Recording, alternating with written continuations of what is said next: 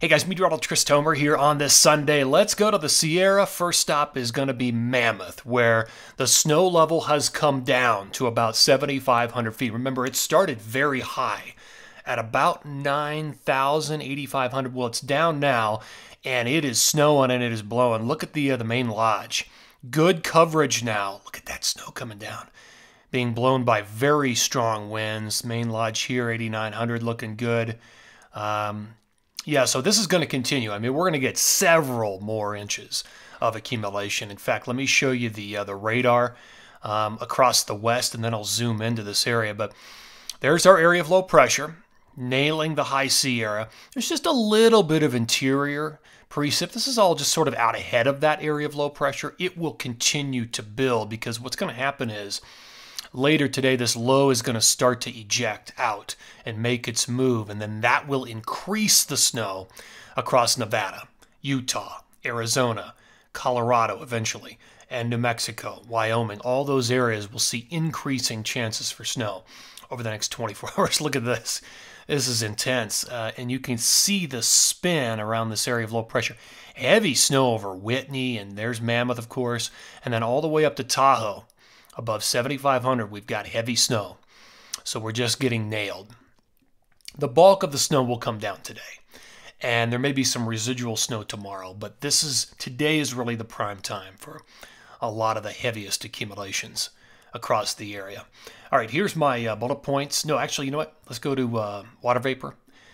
Continue to look at the big picture. So there's our spin. There's our area of low pressure. You can already see the next wave kind of coming in behind it. But what will happen is, again, this will move out and kind of head towards the four corners today, and that's what will increase the snow across a lot of the interior. All right, bullet points. So here's what I'm looking at. So there's our snow of 7,500 today. It may actually fall on the tail end of this storm to 7,000 overnight into tomorrow morning in the Sierra. Then it moves into the interior. That's going to start to happen a little bit later today. There's another storm for 11, 18, 19, and 11, 20, and 21. Now, the trend with all of these is to kind of bring them in through California and then to the south, so more of southern track type storm systems. Here are the best odds of snow for Colorado, Tahoe, Utah, Idaho, Wyoming, Montana, and interior BC. So, for example, in Utah, you've got moderate, in some cases, potentially heavy snow accumulations afternoon today, tonight, into the morning of tomorrow. And the numbers are looking a little bit better than they were yesterday. So that's good. Light accumulations on 19 and then moderate to heavy on 25. In Colorado, moderate accumulations, in some cases light, but overall moderate. This afternoon, tonight, through tomorrow. Light on 18 in the afternoon, late. And then 11:19 light to moderate, moderate 11:20, light on 11:21. So that's how you read that. I won't go through all those. But here is the forecast radar. So let's play this out in time. So we'll start this up at lunchtime today, Sunday, November 16th. You can obviously see the big storm, and look what has happened by this point. There's the initial wave. That's moderate to heavy precip right there. That's hitting the Wasatch, the high Uintas, and just moving into western Colorado as well. Your main storm system is still back here, but it's starting to move out, and that's the key. All right, let's move ahead. So the dinner hour, you've got a lot more precip across Colorado, especially the western slope. You've got precip snow hitting the Tetons, the Wind Rivers. You've still got snow in Utah over the high mountains.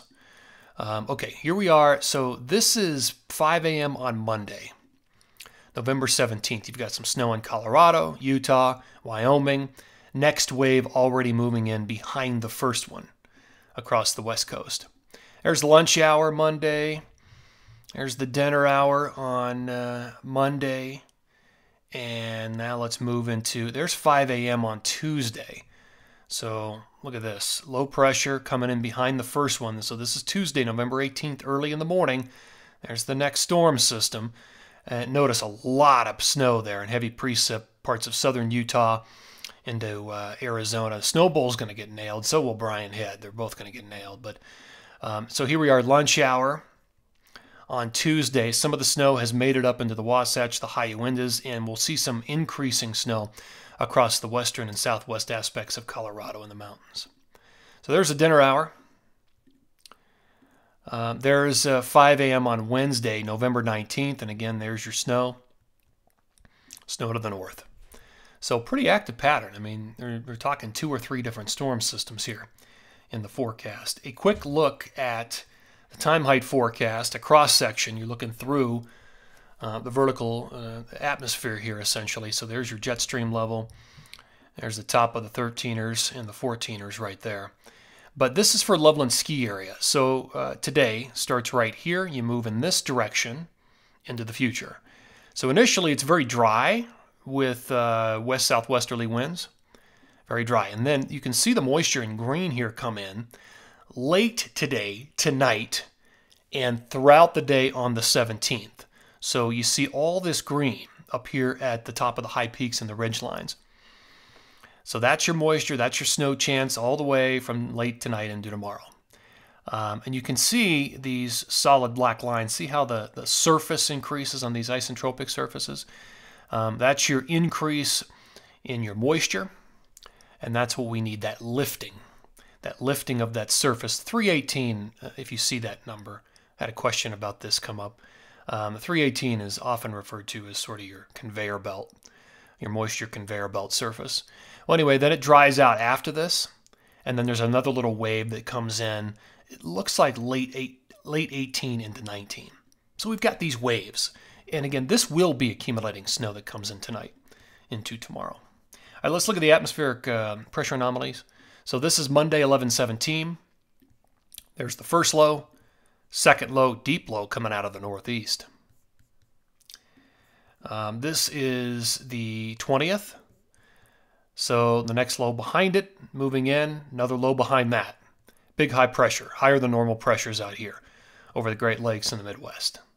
So this is a pretty active pattern right here, but look how far south this area of low pressure digs. That may be south enough to draw in some cooler air, enough cooler air, potentially if this low sets up around Albuquerque, that potentially could, let me draw the low, that could force a northeast wind into the Denver metro area. So that might actually generate some snow with a northeast wind over Denver late this upcoming week. Late. That might actually be the first decent chance of snow for the Denver metro area. We'll see. All right, here's Saturday, 11/22. Look at that next low, how far south it goes, all the way into Mexico at that point. That's pretty interesting. Okay, let's look at total precipitation. This is as if everything fell as rain. Now, this is 7 days. So this takes us all the way from today into next weekend. Anywhere you see the yellows,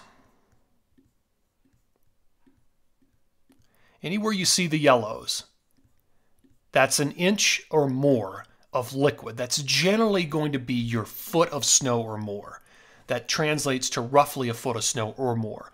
So I always like to look for the yellows and kind of see where the yellows. The red's even heavier. I mean, the red is, you're 2 to 3 inches at that point. So that's total liquid. And there's a good generous,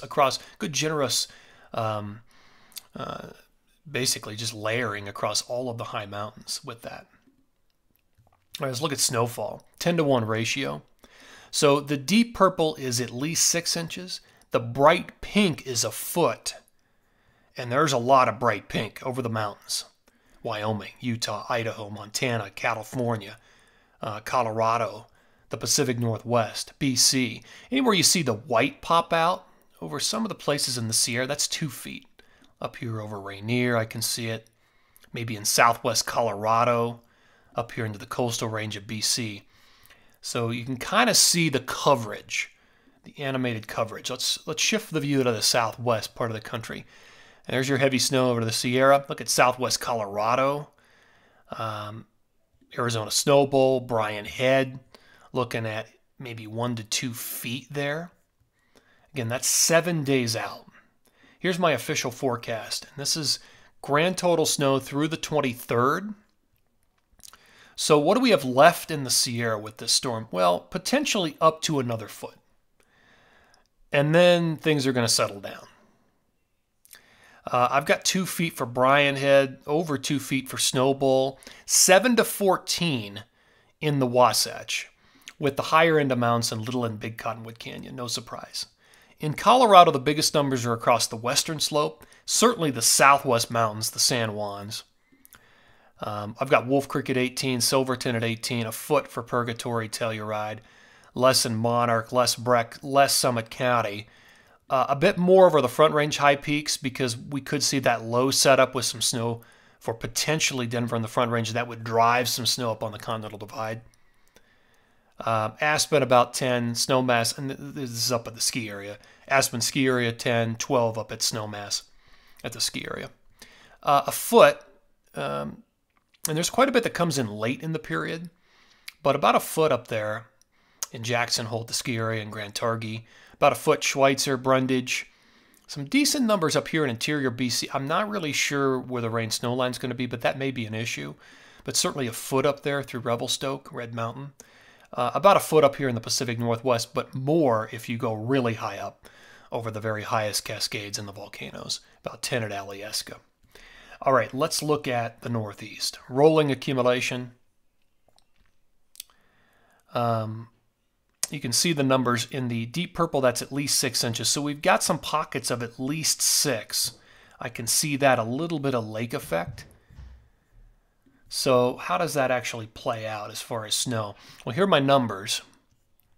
Through the 23rd, you got a couple of 10s up here of a Tremblant and Jay Peak, 8 Stowe, and then 6s Sugar Bush, Mad River, and then the numbers go down pretty dramatically here because it's just so much warmer over southern Vermont, southern New Hampshire. 8 over Washington, 4, 5, 6, 7 at Snow Ridge, about 8 up there at Whiteface. Rain snow line is going to be an issue at times. Okay, one more map. I forgot to show you this. This is the zoomed in map for Colorado. Basically, I just showed you that western view, which was this. So this is just a zoomed in view, essentially, of this. And you can see where the biggest numbers are, western, southwest Colorado. And again, you might have a little bit more up here on the Front Range high peaks because we might have that low that sets up and drives some of that upslope flow. And then you have a little bit less. This is the lull zone. This is typically what happens with a setup like this. You'll have snow to the west of that and then to the east of that, but you'll get less in Summit County, kind of backing up to Vail and Copper.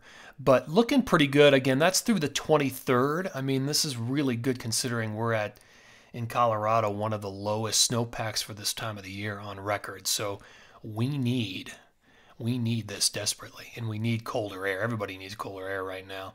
Just a quick look at some of these 10 to 15 day. These are ensembles, and so these tend to kind of filter out a lot of the anomalies. But this is forecasting an ensemble mean of 8, 9, 10 inches by December 1st. That is definitely possible on Mount Washington. It's probably going to happen well before that. But you get an idea. There's Jay Peak. Again, we're going to get to 10 well before that. Jackson, Wyoming. Again, there's a big acceleration of the numbers late into the period. So it's late in that period that the colder air will come in and really help the snow generation. There's Berthoud Pass. Things really improving late in the period. And, when I mentioned Denver, there's a little bit of snow in the forecast there. Late week, 20, 21, and 22. That might be the first snow for Denver. We'll see. There's a lot riding on the position of that area of low pressure because at this time of the year, when you don't have a whole lot of cold air, the position is everything. All right, guys, thanks for tuning in here. Always appreciate it. Take care and have a great day.